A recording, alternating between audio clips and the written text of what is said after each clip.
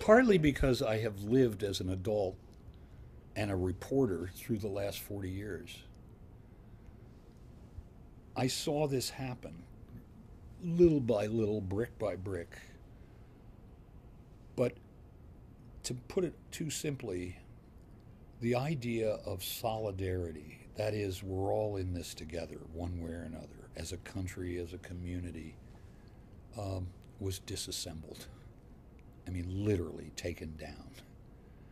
And, and that could be a historical process that was inevitable as the country got more prosperous, or as different industries ran into problems and they had to cut costs. So where do you go? You squeeze the workers or the community. I mean, I don't think we have to answer that. The fact is, it happened, and I mean by that America went through the crisis of the Great Depression in the 1930s. The New Deal constructed a lot of social remedies that were also economic remedies. Got the country started back again in a prosperous, growing manner. It literally invested in new industries that became the future: aircraft, petrochemicals, all of the electronics. All of those things came out of an active government investment program. In the post-war prosperity after World War II, there was this great sort of sensibility, partly because we had come through war, a dead serious war for survival, that, okay, everybody needs some kind of reward for the sacrifice, in a sense.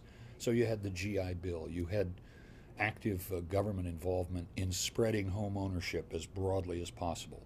You had the beginnings, really, that came out of that war sensibility of the civil rights movement and reforms, and you had the extension of the New Deal a bit. My own theory is that the breakdown began when, in a sort of the hubris of success, American economy and government overextended, reached too far, went to war in Vietnam, and got into a financial condition which made us less successful than we might have been. A long list of things happened. And that opened the door for business and finance, having been regulated and held back from its most animal-like instincts for 30 or 40 years, decided to break out. And you could see that starting in the early 1970s. By the late 70s, they were going head-to-head with organized labor. They were attacking federal taxes and federal programs frontally. The city of Washington, modern Washington, was built on their money, putting lobbyists and think tanks around town to influence government. And they were also quite unprepared for the global competition which the U.S. in a way had spawned. We started this global system with good intentions to get the world growing again.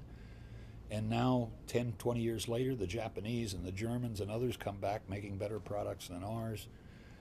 And that hardened the conservative impulse, which was, if we could just get the government off our backs and just break up solidarity, the solidarity of the people, then we'll be okay.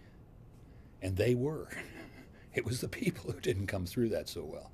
And I mean, to put it bluntly, the Milton Friedman idea of what an economy should do, which is virtually nothing except let business do what it does naturally. And you'll therefore be more profitable, and somehow in the end everybody will benefit from that. That started as a kind of crackpot idea, and it became the ascendant ideology. And it is still ascendant, although I think now its contradictions have come home. It didn't deliver what it promised, visibly in this country. It multiplied many social problems. It is still in the process of tearing down those common assets of government and social accountability that New Deal liberalism created, and which most people still want. The politics, I think, in this situation is lagging behind the reality.